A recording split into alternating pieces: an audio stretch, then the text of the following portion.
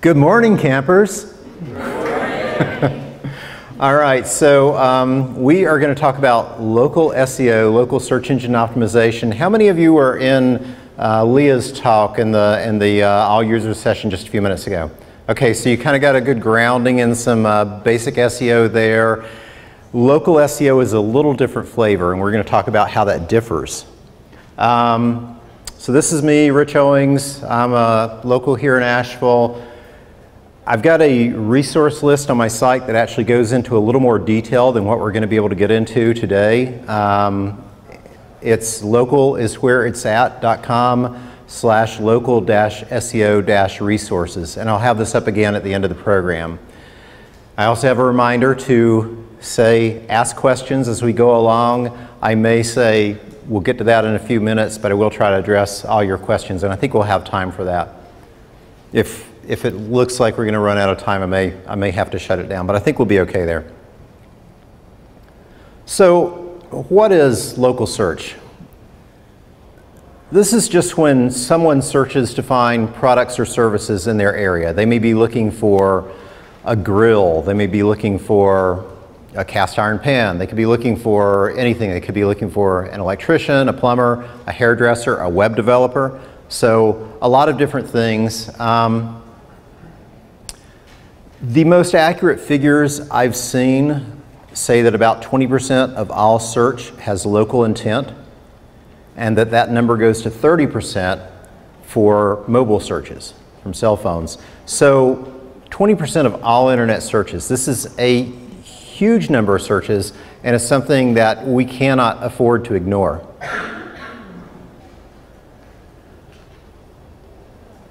So just to get us all on the same page here about some of the terms, this is a basic search results page, and this is from Atlanta. I try to use things somewhat out of the area, but these are paid ads through the Google AdWords program. This is an organic result based on a lot of things: the search term, the title tag, the domain authority, links pointing back to it, many things. And then we have the map pack here. In this case, we can call it a 7-pack. There's 7 results, and they are keyed to locations on the map up here. Now, local SEO impacts how you appear both in organic results and in map-based results. And I will point out that the first 1 or 2 map-based results usually perform very well in organic results too. Oh, there's the map. We also see things like this now, a 3-pack. Some people call it the snack pack. And if you're searching for something where there's not many providers or only 1 or 2 providers, you may even see a 1-pack come up with map results. Can I ask you a quick question? Yes? And should we wait till the end or just? No, you can. Okay, I've never seen the 3-pack before. Any idea how, or what on Google or whatnot that might be attributed to? I mean, getting in that 3-pack or what, how it is? You'd have to be in the top 3 in map results to be in the 3-pack. I'm in the top 3 results, but I'm not in the map pack. Right. Google did an update almost exactly a year ago. Wait, what is today? It was July 24th last year. The Pigeon update, and since then it is much harder to appear on the front page for organic and map results. It used to be a little easier to do that, so it may be very difficult to do at this point. But yeah, and I don't know how much more we're going to see the 3-pack. It seems to be something they like to show with mobile results, and they're going to more consistency between mobile results and desktop results. So I don't know if that really answers it, but Sure. Okay, all right, sure. So who benefits from local SEO? 3 different types of businesses, or 2 in a subset, but brick and mortar stores. So if you have a presence where people come to you and you have regular hours where they come to you, and it could be a retail store, it could be a hair salon, it could be an attorney's office, it could be anything where you have a physical presence and people come to you. Service area businesses, home builders, electricians, solar installers, countertop installers, web developers, consultants, A lot of people fall in this category where people don't come to you, but you provide services to them. Sometimes you go to their residence to provide services, and sometimes you're doing these things remotely. And kind of a subset of that is home-based businesses, because local SEO can really help home-based businesses. And I imagine that, we have some web developers and folks in the crowd who work from home. My office is in the basement of my home. So it can help you as well, and we're going to talk about the implications of that as we go along too. Now, we typically think of 5 components for local SEO. There's your Google Plus or Google Business page, and you'll hear me use those terms interchangeably. Citations, which I will define momentarily. Links to your site, reviews, and then things you can do on site, on your WordPress site, to help with local SEO. As you can see, 4 of these are about things that happen off your website. So there are a lot of things you can do off-site to impact how you rank locally. Now, I'm going to go through each of these 5 components. I will define them and give you some tips on how you can improve your local search presence through each of these, and then talk a little bit about how these tie into WordPress for each of these 5 components and how it ties into your website. So the first one is your Google Business page. Now, this is also known as Google Plus Local. And if you're logged in to where you manage your Google Business page, it's the Google My Business dashboard. And you can do that at google.com/business. You can go there to set up a Google Business page or to see if Google already has one for you. You may not have done anything to set it up, and they may still already have one there for you, just through information they've discovered other places online. Once you do that, they're going to ask you to choose a business type. Am I holding this about the right distance? Can y'all hear me okay? Yep. All right, great.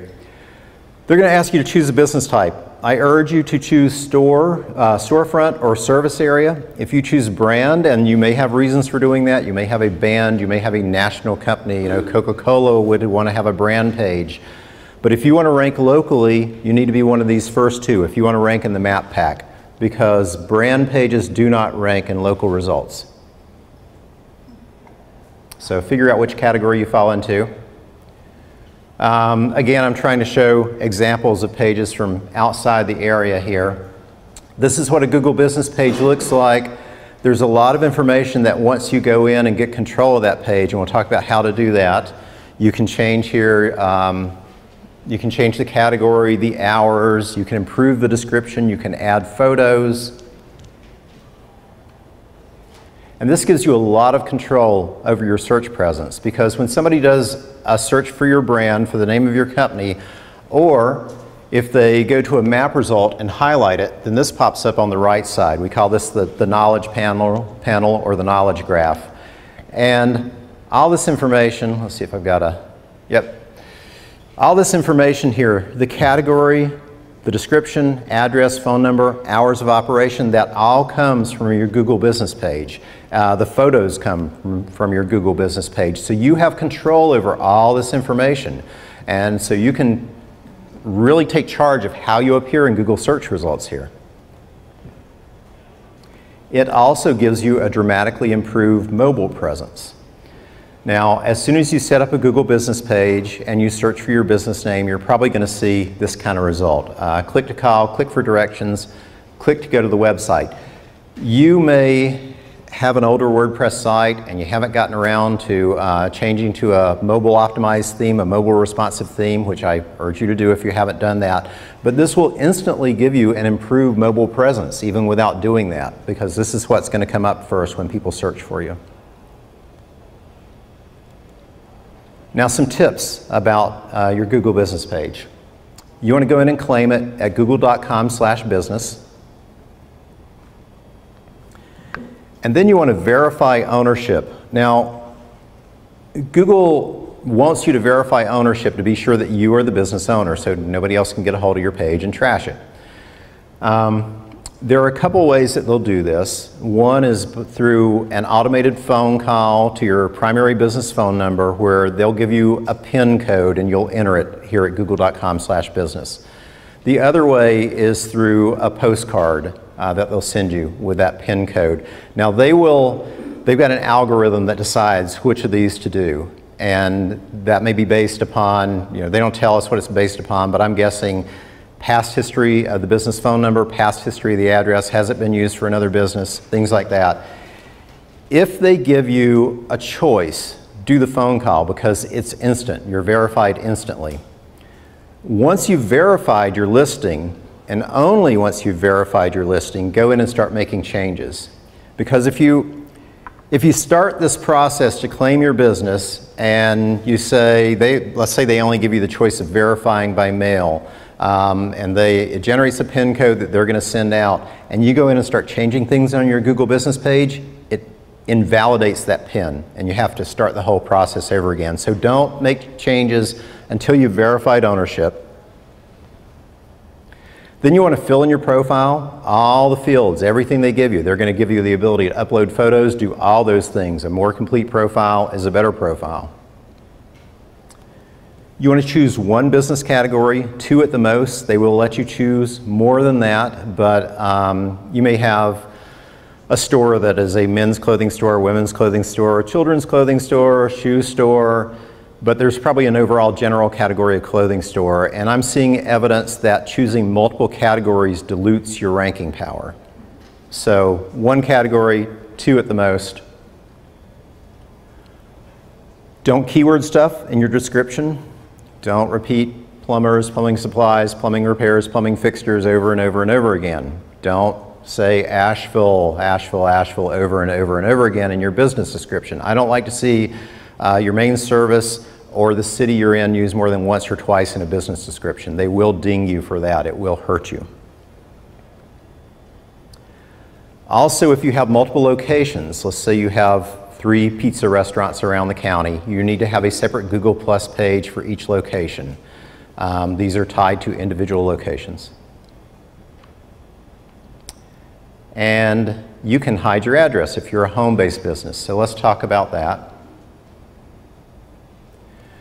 When you go in and go through this process, and you say you're a service area business, this box is going to come up, and unless you have operating hours at your location, at your home, where routine hours where people can come to you, and most home-based businesses don't want that, then you want to uncheck this box.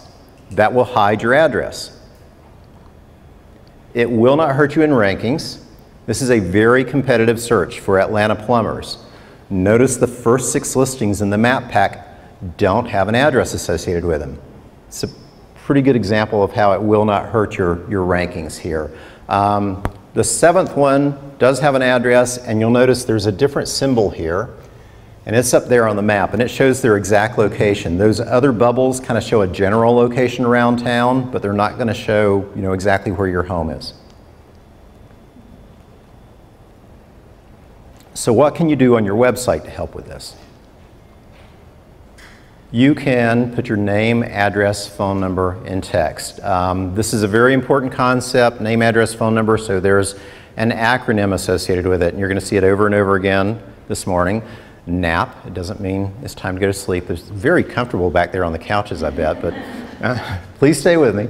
But you want to have this information in text. I see a lot of business websites that are beautifully designed. They have a wonderful header with their business name in it. They've got their phone number up there high. That's great. It's wonderful. But it's all part of a graphic. And if you right-click and go to View Page Source, sometimes you find that you can't see their business name, their business address, their business phone number anywhere in text because it's in a graphic. I actually saw a website recently from a prospective client where there was no text on the page. Everything was in a graphic on their homepage. That was scary. If you can't see that in the code, Google can't see it either. So you want Google to be able to tie those things together, your Google business page, your website, and you want to see that name, address, phone number in text on your website so Google can see it too. Rich, quick question for home-based business. Yes. Again, you don't want to necessarily give your home address. Right. What's the alternative? Do you need to put the address part of it in that? Or is P.O. Box sufficient? No, don't use a P.O. box. You have to use a real street address. Just uncheck that box that says you serve customers at your business location, and they will hide your address. Specifically to the map information on your website. I would leave the address off on the website. I would probably put your business name, city, zip code, phone number, but just leave the address off. Yes. Would you mind commenting real quick on why using P.O. box is kind of a no-no? Google wants to see a real street address, and if they see you using a post office box, they may not show you at all, or they may just ding you a little bit in the search results. And that's P.O. box, UPS store, kind of anything. Exactly.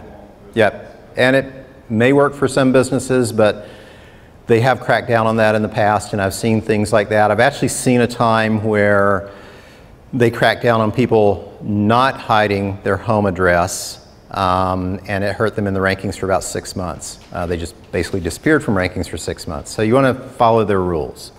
UPS store might be okay, because it just shows the street address and suite. Now, it used to say like PMB, like personal mailbox or something, but now it just says suite 102. And so Google knows where those are, and you know they may have like 20 business listings with the same address there. So yeah, I wouldn't do it. I would avoid it, especially on your Google business page. You might want to do it elsewhere. You might do it on your website and all, and I think that's not so bad. Don't do it on your Google business page. Sarah. I have a client who's been working on their local SEO, and one of the things that we were told by another expert is that the name, address, and phone number that's in the text needs to be above the fold. Do you have any data that proves that's true? No. All right, thank you. I think it's fine for it to be in the footer or in the sidebar. You do want prominent contact information for conversion reasons, but otherwise it's... And you have a graphic of their contact information up in the top header. It's just the text-based part goes below the fold, and so that expert tried to say that was causing us a problem. So No, it's fine. Yes? Stephanie. Yes. I can't quite see from up here, see who's out there. Hey, Steffi. Hey, so I live outside city limits of Asheville, but I cater to Asheville. So is my address being Swananoa gonna, is that, how do you, yeah.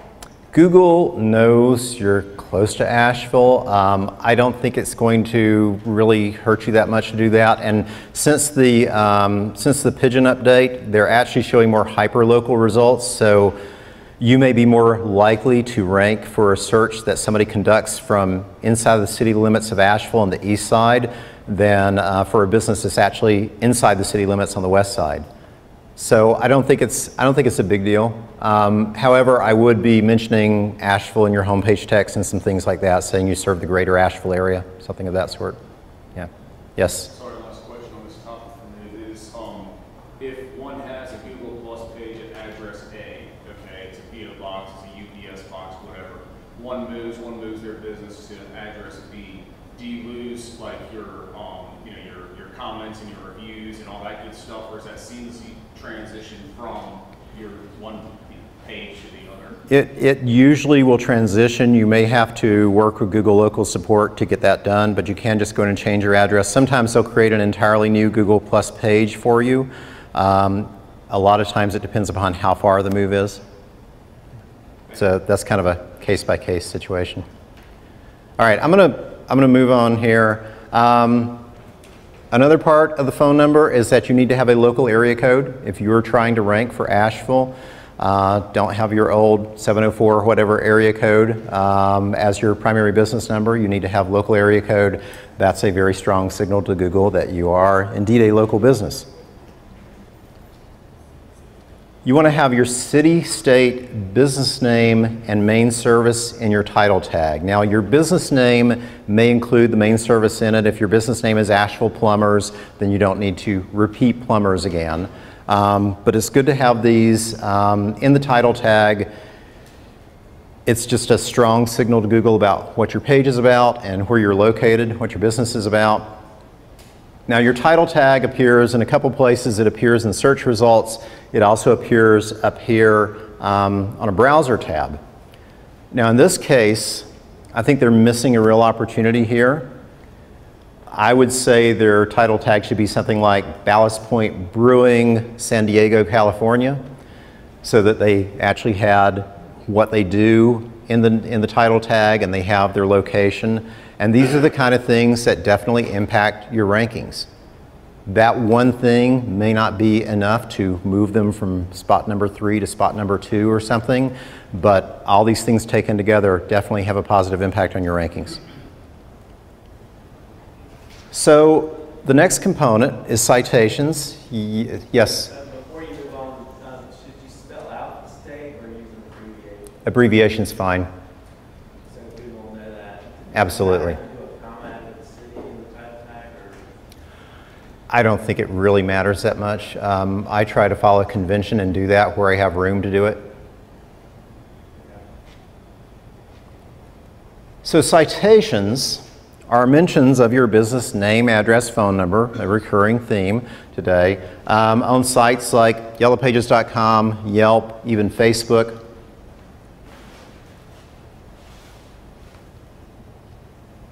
Just like with your Google business page, you want to go in and claim these listings. If you go to your Yelp listing and scroll down, somewhere down there it's going to say, are you the business owner? Claim this page. Facebook has a thing like this in the menu for business pages. So you want to claim those pages. You want to be sure that your name, address, phone number is consistent across all these listings, especially the address and phone number. I wouldn't worry if you're Joe's Pizza in one place and Joe's Pizza LLC in another place. Google can parse those things. They know they're the same business. Address and phone numbers, critically important. Let's say you moved a few years ago and you have these citations. There can be dozens of these listings online. Let's say you've got a dozen mentions of your old address online and a dozen mentions of your new address online. Are you going to rank well in Google? Probably not, because they don't want to take a chance of sending someone to a place that's no longer there, that's moved or is no longer in business. So consistency of name, address, phone number across all these things. Your Google business page, these citation listings, having it in text on your website, these are all very important factors. And let me say one more thing about that. Minor variations, ST versus street, don't worry about that, that's fine. Like I say, Google can parse those things. Fill these out thoroughly, completely. If they offer you a place to add a description, upload photos, links to your social media accounts, fill in all those things. Now, in addition to some of those that I mentioned, yellowpages.com, Yelp, things like that, there are also informal citations. And so here we're thinking about, these others are kind of structured directories. Here we're thinking about things like newspapers, local blogs, things of that sort. They will, if you're a restaurant that's opening up in town, they'll do an article saying, here's your name, address, phone number, and they'll do an article on you. And even if they just mention your name, even without the address and phone number, that can help. So informal citations help. As a matter of fact, apart from a few major national directories, and I say directories, citation sites, we don't really think of Facebook as a directory, but say major national sites. So Facebook, Yelp, yellowpages.com, apart from a few of these, local listings are much more important than any of these other ones. So if you can get a listing from the Asheville Citizen-Times or Ash Vegas or another local blogger, those are really good, or a local nonprofit, something like that. After that, niche citations are most important. There are directories out there for architects and mechanics, anything you can think of. And on my resource page on the site, and I'll show that URL again at the end of the program, I've got some resources there where you can dig through and find some of those specialized directories. And then these other national pages. There may be a lot of these directories that you've never heard of, yellowbot.com and things like that, and they're not as important except if you have name, address, phone number errors, and then I'd try to go in and correct those. All right, I wanted to mention this, Facebook. Facebook's really important to be on, and here's why. A lot of people spend a lot of time on Facebook, and you see that search bar there? 1/4 of all local search happens directly on Facebook. People don't go to Google. They'll go there, they'll type in plumber, house painter, whatever. 1/4 of all local search. So if you're not on Facebook with an active business page, you're missing a big opportunity there. Facebook is also the second most used mobile app for local search after Google Maps. All right, on your website, what can you do? Again, have your name, address, phone number, and text. We want to see these across these different places. Citations, Google Plus page, your website, name, address, phone number, and text consistently across them with the same address, same phone number. All right, moving on to reviews. Reviews are kind of the new currency of the web. They are very important. Here's a search for attorneys in Charleston. If you were searching for an attorney in Charleston, which of these results draws your eye? Which ones would you click on? Okay, all right. So these star ratings here, these star icons, really draw your eye. That number there is very important. You can see which firms people like more than others. So I've got 2 points here, and I'll come back to that slide to explain them.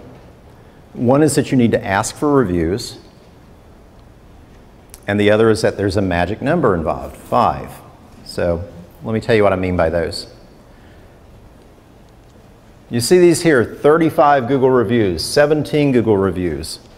That is not happening serendipitously. They are asking people for reviews. You don't get that many reviews unless you're proactively asking people for reviews. Somewhere in their process with their clients, they've got it baked into the process where they ask them to review them on Google. That may be every client. It may be ones that they've decided are happy clients at the conclusion of a case or something. But this is something they're doing, and you need to bake it into your process somewhere along the way. You've got to figure out if you're going to ask every customer or client, just the happy ones, where in the process you're going to do it. The other thing I wanted to say is 5 is the magic number. So we see here 1 Google review, 2, 4 with no stars. Once you get to 5 reviews, you'll get those star icons showing up. So I see a number of businesses in the situation of this last one here with 4 reviews. I've actually seen many businesses that have 4 or 5-star reviews. And before we do anything else, I say go out there and get that 5th review. Beat the bushes, you know, find a happy customer or past client, get somebody else to review you, because then you get the stars there. It draws your eye, and I can assure you that it dramatically increases the click-through rate of, you know, what you're going to get there. Somebody would see the stars and maybe they don't want to go with a larger firm, but they see somebody else that's a little smaller. They have 5 stars there. Makes a huge difference in the number of clicks that you're going to get in these results. So what can you do on your website for reviews? I like to see sites have a page on their domain dedicated to reviews, yourdomain.com/reviews. And that can be a place where you show testimonials, you can give links to places where people can review you online, places for people to see reviews. And this way, if somebody searches for your business name and the word reviews, you're probably going to show up on the front page of Google. There's a Google Places review plugin, and it will highlight your recent reviews. It's got some different options here. You can plug that onto the page or in the sidebar. There's also, this is my one local slide, so I blacked them out. That's a client of mine. But there's a TripAdvisor widget that you can get code for and just drop into your site. Same thing with Yelp. So these are great ways to highlight reviews on your site. All right, next up is links. And this is just people linking from their domain to your domain.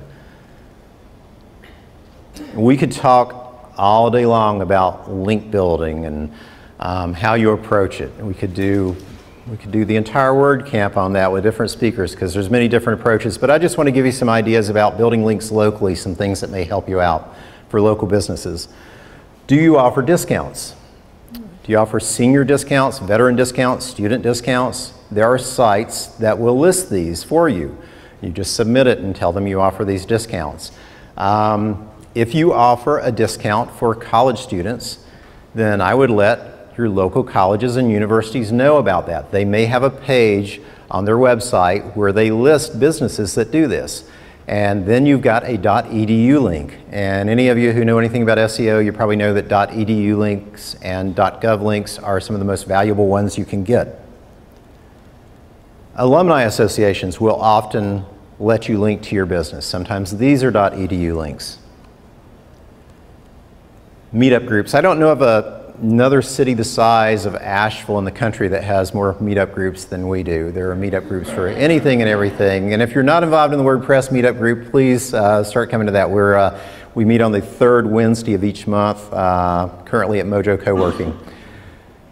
So why do I have meetup groups here? Meetup groups will allow you, many will allow you to sponsor them. Sponsorships can be cheap. They can be like $10 a month or something like that. So if there's a meetup group related to your type of business that doesn't have a sponsor, consider sponsoring a meetup group. Meetup.com has a high domain authority. And getting a link from meetup.com is going to be really good for you, especially if it's related to you. So if you are a yoga studio, then I guarantee you there are many yoga meetup groups in Asheville, and somebody out there doesn't have a sponsor. So figure out a way, approach them about sponsoring them, and then get a link. You'll get a link from meetup.com back to your site. So there you have something from high domain authority. It's very relevant to your type of business, and it is also relevant to Asheville. Partners and suppliers. This is another good place to get a link, and a lot of times this will be very closely associated with your business. This is especially good for people who have B2B partners or B2B suppliers, business to business, because they often have a really hard time getting testimonials and reviews. So if you have somebody like this, a supplier, you might just research, find out who their director of marketing is, write up a 1 or 2 sentence testimonial, put your name there, a link to your domain, and send it to them. They may very well put it on their website, and then you may have a link coming in from something very relevant to your industry, and maybe something that's got high domain authority in itself.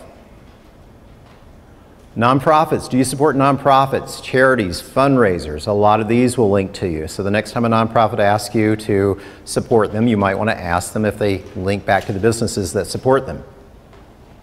I came across one story recently on some SEO blog about a chiropractor, kind of a sports chiropractor, and he supports every running event in his town.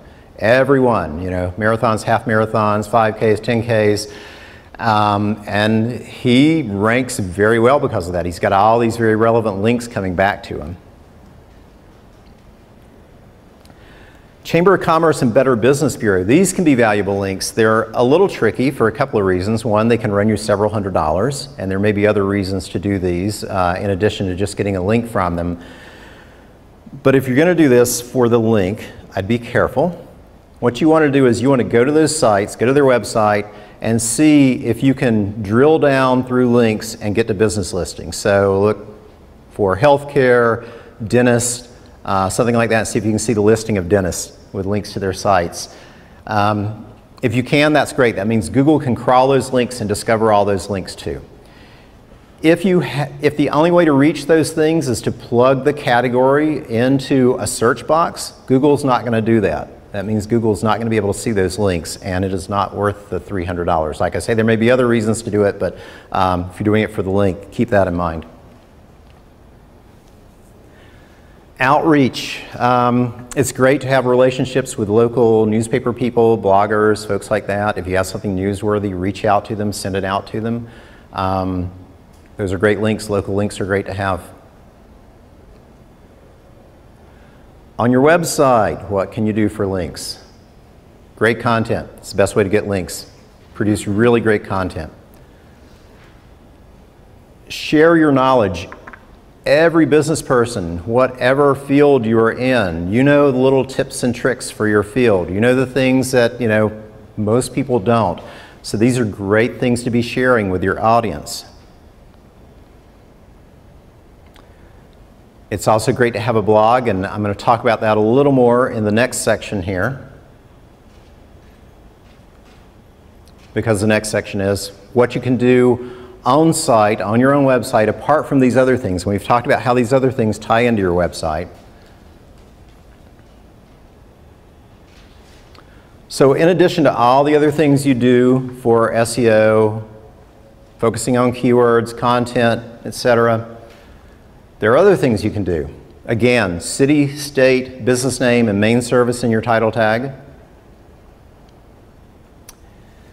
Have the name, address, phone number, and text, and have it on every page. So the footer is a great place to do this, or the sidebar, or someplace like that. It doesn't have to be prominent. You do want to have your phone number, contact form, something like that prominent. So just for conversion purposes, people being able to reach you.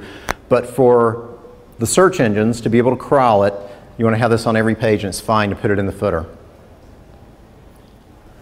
Have a single domain. I see a lot of businesses, too many businesses, that have a domain for this part of their business, a domain for that part of their business. They've got a separate Blogspot blog they started years ago. You want to have all links, anybody linking to you, pointing to one domain to build that domain authority for you. You're diluting your Google juice otherwise. That's a technical term. All right, prominent contact information. It's great to see that phone number high up there in the header. Clickable phone number. If somebody's looking at your site on mobile, you want to be sure they can click that phone number. Have the hours of operation on your site. Google likes to see that. Useful information, FAQs. You know the questions you get over and over and over again. If people are asking you those things, they're looking for them online as well. So it's great to have a good FAQ section. You also need to have a location page unless you're a home-based business. You want to have an embedded Google map, and you can just go to Google Maps and search for your business name and hit the menu button, and then there's like a place where you can grab the embed code and you just drop that onto your site. Yes? Does that have to be a separate page, or can it be on your contact page? Should it say location? That's a good question.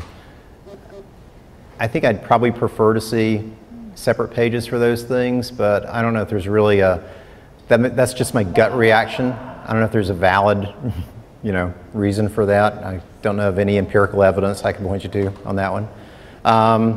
But location pages are important, and one reason I say that is because there's a lot of other information to put there. And before I leave the Google Map and talk about the other things, there are two ways to grab a Google Map for your site.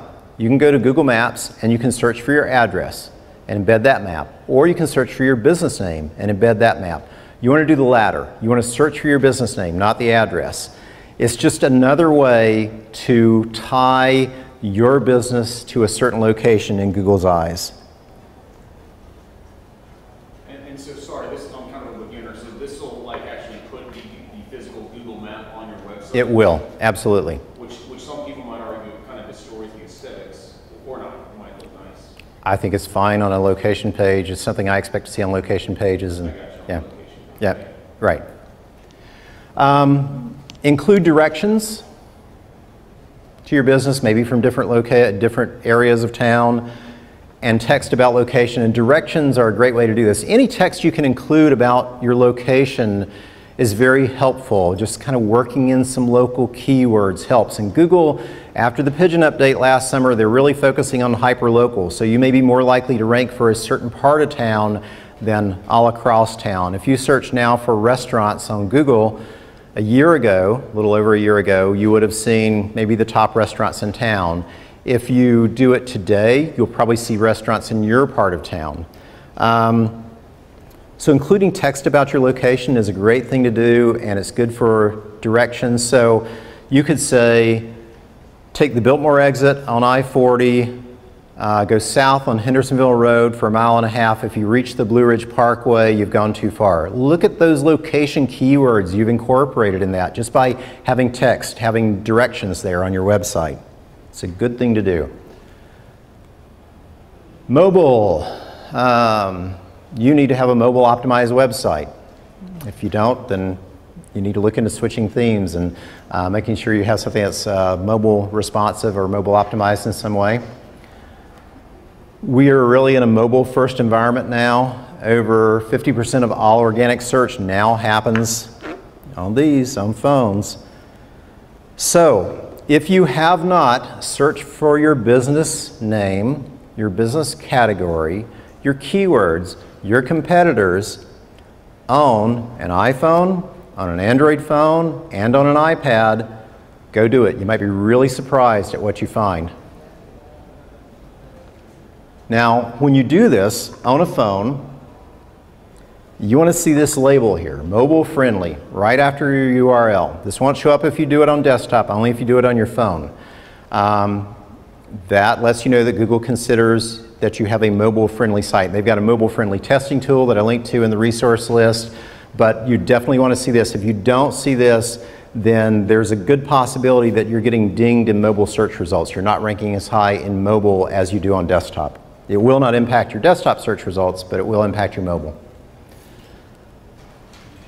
No discussion of SEO and WordPress would be complete without talking about blogging.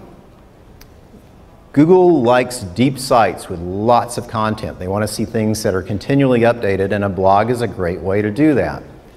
If you do a new blog post a week, every week of the year, after a year, you've got 52 new blog posts, 52 new ways to show up in Google's index, 52 new ways for people to find you on search. It is a good thing to do. Blogging gives you user interaction signals from things like comments. Google can see, how many people are commenting. They can see shares and things of that sort.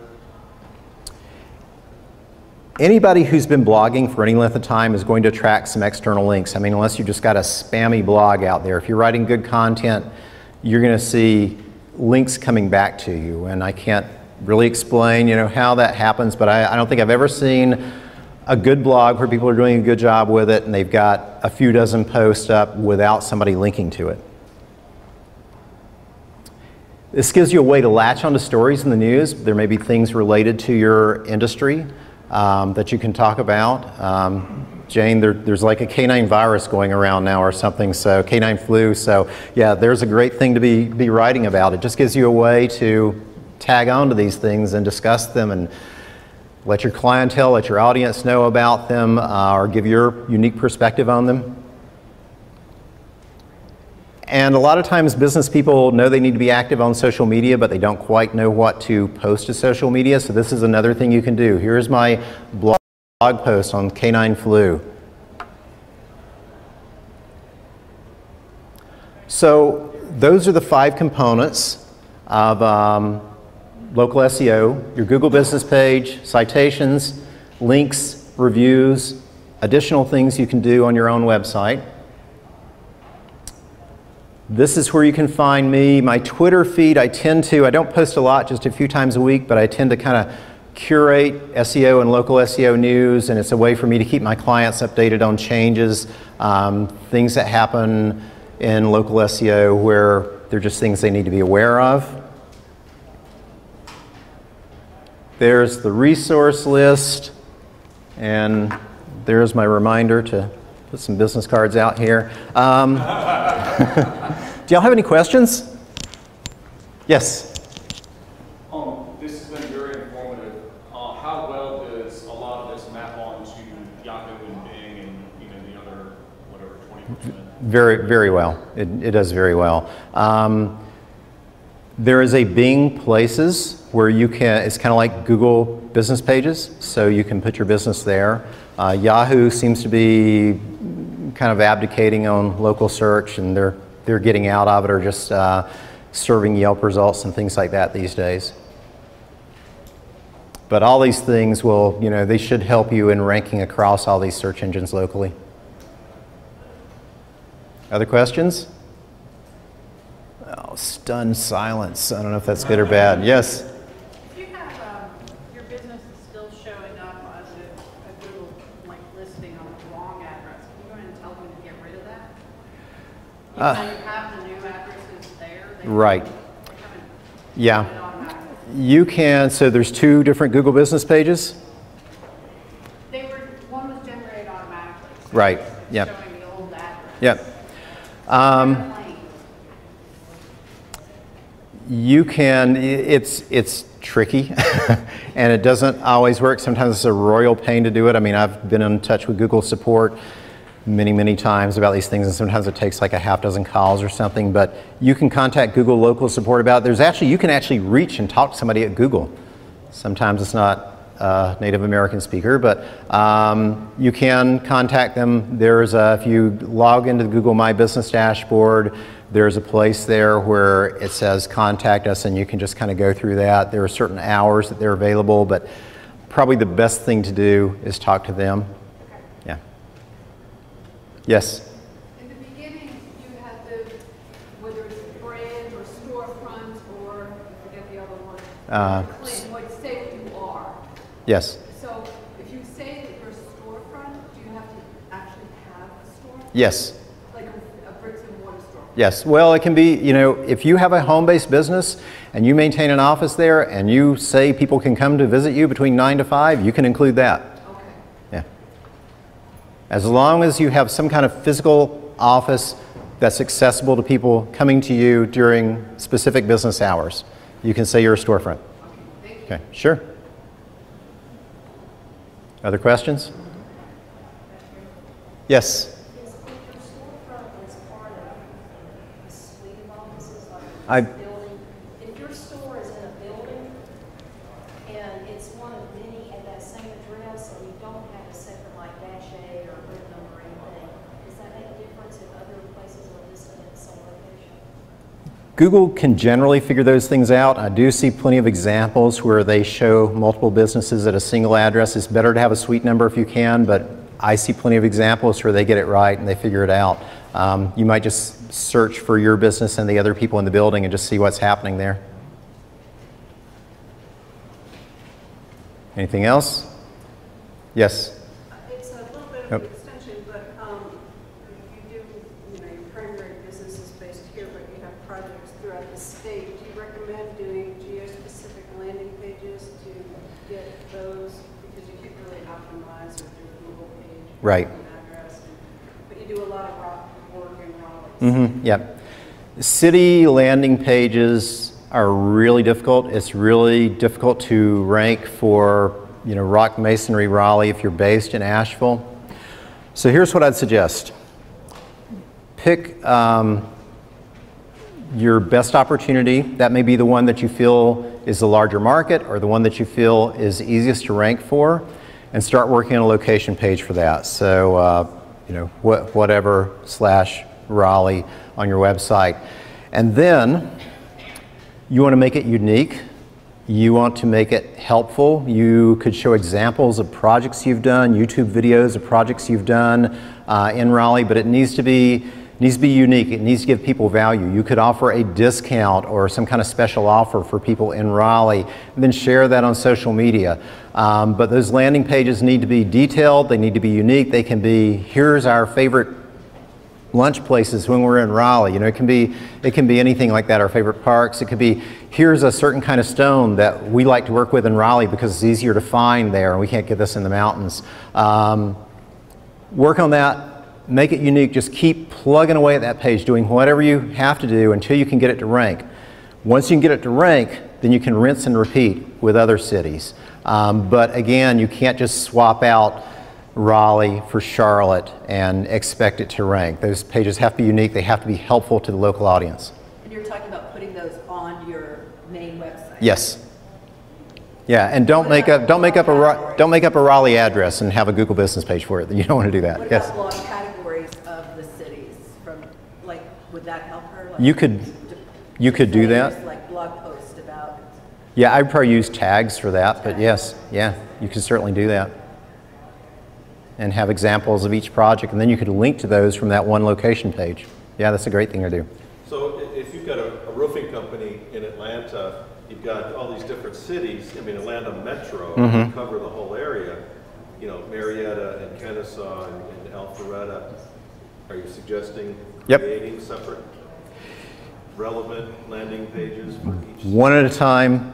do a really thorough job on it. And once you get that one ranking and you kind of hit on the formula, then you can go back and do some others. But pick the best target market for you. Like I say, it may be a smaller city that you think's easier to rank for. You may want to tackle the biggest one, if you're really optimistic about it and aggressive. But all that putting all those zip codes and cities and stuffing them down is yeah, no, don't do that. Absolutely don't do that. Yeah, and don't do that on your Google business page in your description. Just say serving the greater Atlanta metropolitan area. So. More questions?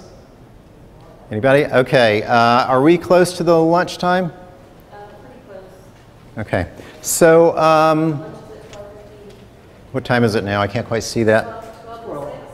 Okay, so lunch is at 12:15. You want to be sure you have your badge and show it to them as you go in. That's all you need to do. There are a lot of different stations around there, so you can go to any of them. They have like a hot bar, they have a salad bar, etc. I will be in the happiness bar right out here immediately after lunch. So if y'all have some other questions you want to address, or if you want help with a specific issue, I'd be glad to try to help and take a look at those. Thank you.